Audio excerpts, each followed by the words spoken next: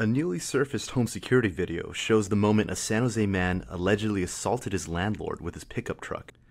On Friday, police say a man was arguing about money with his new landlord at a home on South Willard Street. Afterward, the man gets into his pickup truck and maneuvers to get the vehicle into the narrow driveway. Suddenly, the truck accelerates and crashes through a fence, and the landlord was standing on the other side. The landlord was knocked back and suffered severe leg injuries. At some point, gunshots were fired either at the truck or from the truck. It remains unclear.